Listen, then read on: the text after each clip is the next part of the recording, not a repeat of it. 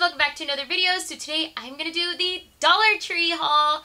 You guys know how much I love Dollar Tree. I love all the beauty finds. If I can find anything that is inexpensive but that works, that's amazing to me, especially if it was in a regular drugstore and then it comes there. I'm so excited. So if you guys want to know exactly what I got, stay tuned and keep on watching. Yes, I did. Okay guys, the first thing I found was this mascara by Beauty Benefits, which was awesome. Then I found this Biore charcoal cleanser, which I've never seen before. And then I got one of these scrubbers because my mom has one. I tried it and I really liked it. This eyebrow wax I've heard really good things about. These are new, these goody hair ties, which I've never seen.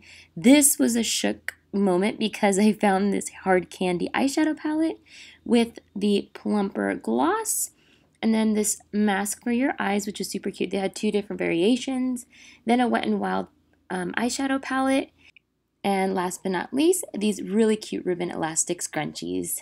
Okay guys, so this time I didn't get any makeup. Even though I found some great makeup, I was like, I really don't need it. I'm trying to save money because we're in the process of moving and transferring everything over to our new house. And there's so many things I have to get. So I'm like, no, I'm not going to spend money that I don't need to spend. The only thing I did get was bowls. I love their clear bowls for like cereal or soup.